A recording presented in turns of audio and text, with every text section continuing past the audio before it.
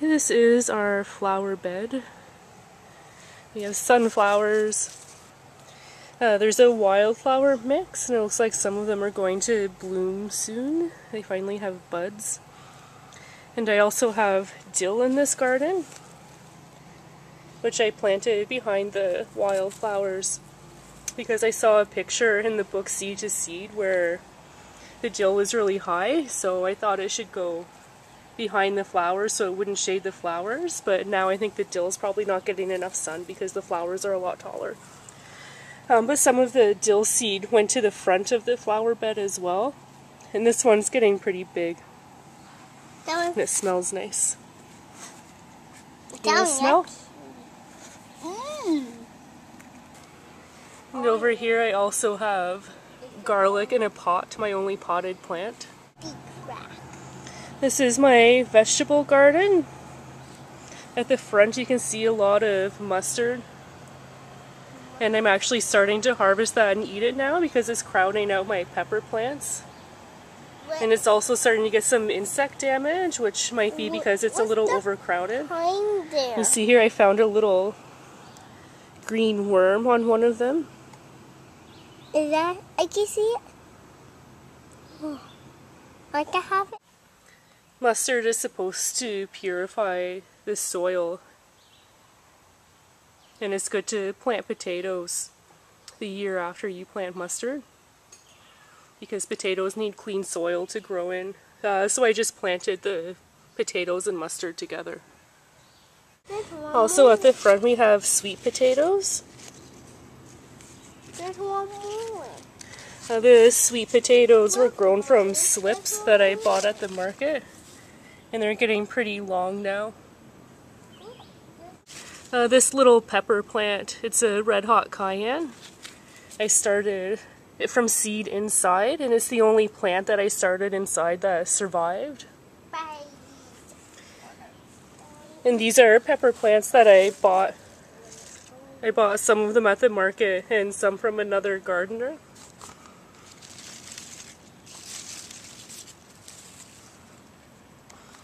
Behind the mustard we have the potato plants, which are starting to get flowers.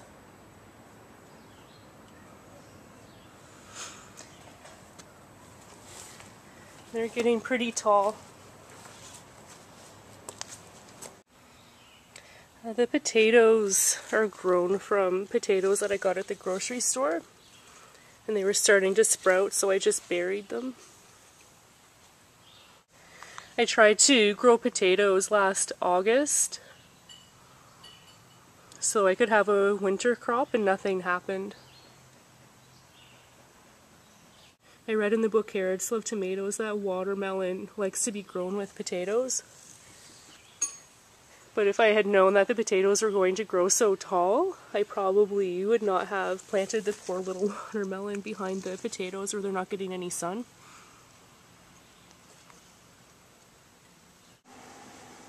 I think these might be little volunteer tomato plants.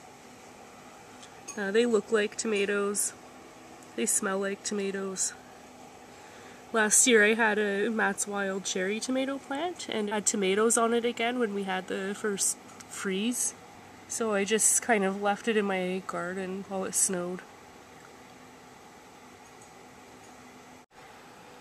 Most of the weeds that I get are maple trees, grass, and clover, but I tend to let the clover stay because I think it's pretty. I do pull up the grass though because it attracts cutworms, which are a pain in the ass. And these are carrots and basil. The basil is a little spindly this year. Here's another basil plant with flowers. Now you have to take the flowers off because they make the plant bitter. And then here's a little dwarf tomato plant of Elliott's. It has 3 tomatoes on it right now. And the bigger tomato plants are also getting tomatoes. Yeah. And the tomato plants are bigger than my son right now, except for the dwarf tomato plant. They're going to be taller than me pretty soon too. That's like me.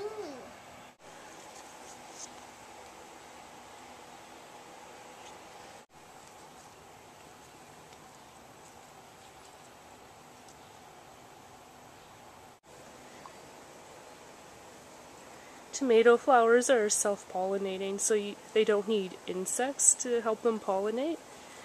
But it does help if you shake them a little.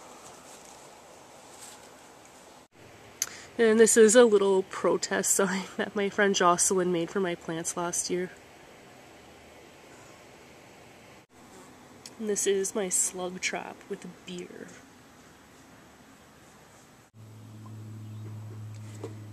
This is my lettuce, which something seems to be eating. Looks like it's getting trampled a bit as well. And this is where I planted my beans, corn, and squash. I had some trouble getting the corn going because of cutworms. I think next year I'll plant the corn first and wait for it to come up before I plant the beans and the squash because they're shadowing the corn right now. This corn seems to be doing better than the corn that's on the other side.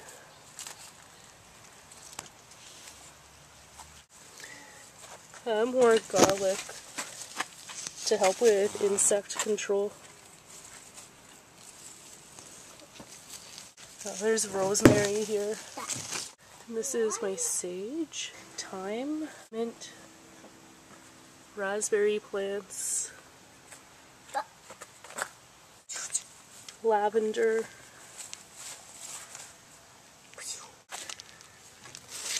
beans are flowering.